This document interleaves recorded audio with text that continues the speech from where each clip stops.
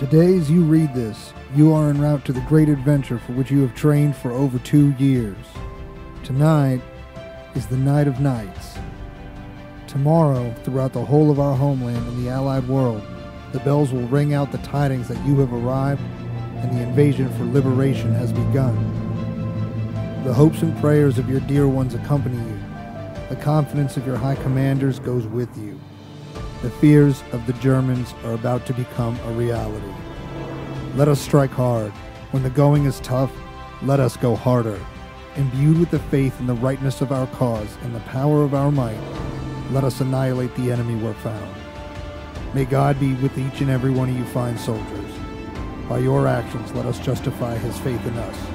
Colonel Robert Sink, Regimental Commander, 506th Para-Infantry Regiment, 101st Airborne Division.